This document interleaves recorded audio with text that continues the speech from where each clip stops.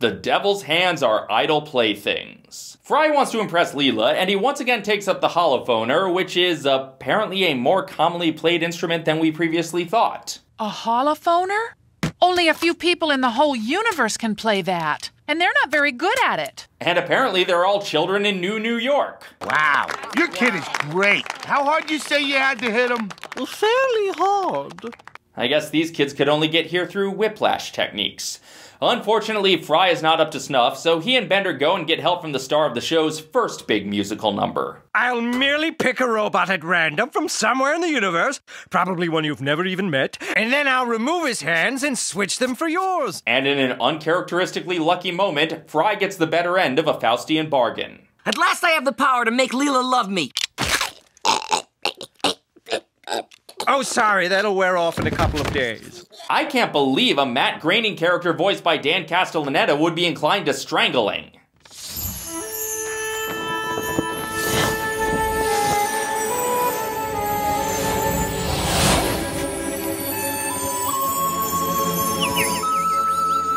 Who is this one-eyed female baby Moses, with courage in her female baby smile? Look, as far as I'm concerned, every TV show would be better if it was a musical, so I really appreciate such an operatic climax to this episode. You guys should consider what Disney does and actually mount this on stage in Broadway. Hey, Disney owns you now, so what's stopping them?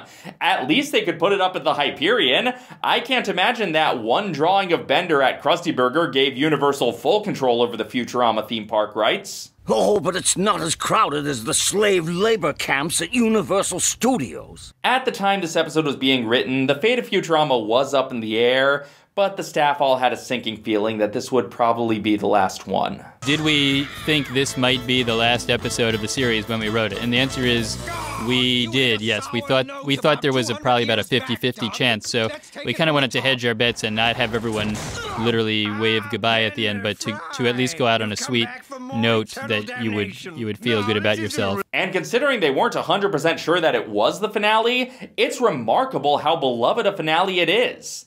And I think it all comes back to that final line. Please don't stop playing, Fry. I want to hear how it ends. A final line that they had to spend a lot of time to get just right. It took about 6 months for us to record the very last line of this show and the last line of the series. So literally for months and months, there was one line of the series that needed to be recorded.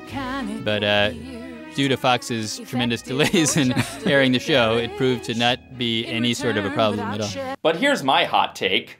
As much as I love this episode, I don't think this is even the best finale from this season.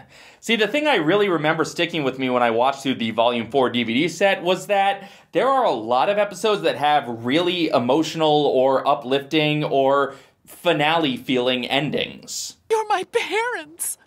All I've ever wanted is to know you. This is the happiest moment of my life. I don't care if you're not the most important person in the universe. It really makes me happy to see you right now. Then I am the most important person in the universe. So, Leela, seeing how the universe wasn't destroyed, you want to catch an ape fight? You know, together? Well, I guess you deserve one more flip. So, heads or tails? You know, let's just say it's heads. And the staff knew that Fox had a habit of airing episodes out of order, so I feel like they wrote a lot of these episodes to be potentially conclusive just in case any one of them was the last episode ever shown.